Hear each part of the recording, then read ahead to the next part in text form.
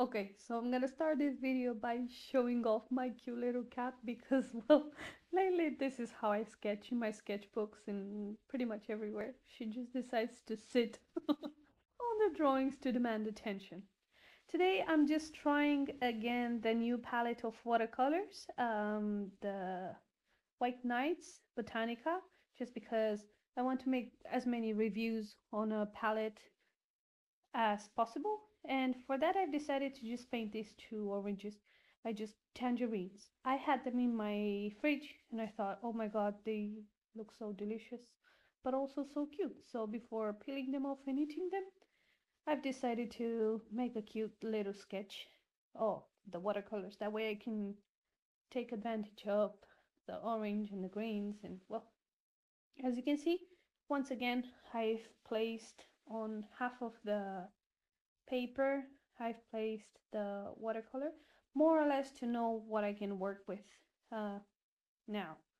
Now that I've tried the palette, what I can tell you is that yes, the colors are gorgeous.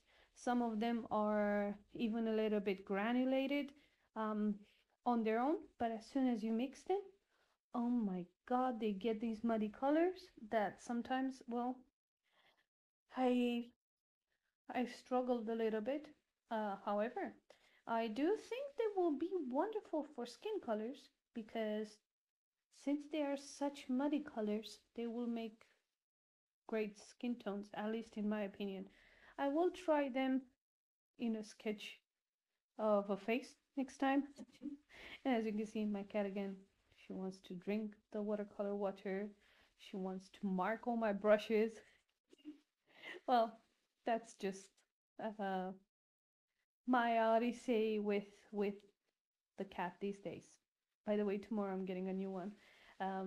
They have abandoned a black cat, and I've been told by it, and if I felt like taking a black cat, because I guess people around me just know that I'm very much into black cats. So yeah, she's been tested. They told me everything is okay in the animal refuge where she was, an animal shelter where she was. Um, they've been testing her to see if she has any viruses. She turned out okay, so tomorrow I'm gonna get it. Anyway, back to the painting. As you can see, I've tried these colors and they work pretty well. Granulation is great. If you make mistakes, they're easy to lift off. At least the colors I've tried so far. And I'm quite happy with them. The only problem is, while they're very vibrant when they're on their own, as soon as you mix them with anything, they turn into grays and browns. So this was pretty much it. I hope you guys liked it, and I'll see you in the next one. Bye!